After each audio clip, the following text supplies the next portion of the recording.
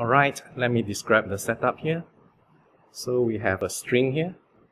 One end of it is connected to a vibrator, and the other end we have attached the weights to it. This is just to fix the tension in the string. The vibrator is connected to a signal generator, so I can control the frequency of the vibration. So as you see, currently it's set to 10 Hz, so this vibrator is vibrating at 10 Hz. So what's happening is we are sending a wave that leaves the vibrator here. The wave is going to propagate. When it reaches the end here, it has nowhere to go but to reflect back. So we have an incident wave and a reflected wave. What do we get? We get a mini standing wave.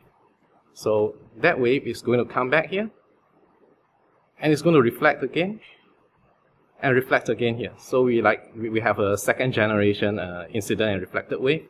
So we have a second generation standing wave, a mini standing wave. Now at most frequencies, all these mini standing waves are going to superpose into, well, nothing significant, nothing noticeable, right? But at some special frequencies, for example, at about 20 Hz. At this frequency, all those mini standing waves are going to superpose in phase, and that will give us a standing wave with a very large amplitude, like this one. So this one is called the fundamental. It's the longest standing wave that can resonate on this string. So we have a note at this end, antinode at the middle, and a note at the end here. So this is called the resonant frequency, but it's not the only one. This is only the fundamental frequency. If we switch to other frequencies, the standing wave is going to, we're going to have lots of destructive interference again, and we get nothing significant until the next resonant frequency, which is at around 40 Hz, about here. So this is the second harmonic. We have a note here, antinode, note, antinode, and note. Alright.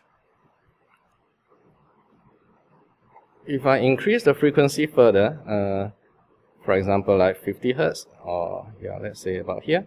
So this is not a resonant frequency. We have all those mini standing waves that are going to superpose destructively, so giving you nothing significant along the string, right? See? Not much of an amplitude here. But when we hit the next resonant frequency, I think it's about here, you get the next resonance. So this is the third harmonic. You got a note here, antinode, note, antinode, note, antinode, note. And of course there are even more higher harmonics, so you can just play around and try to get those harmonics. Alright, that's all. Have fun.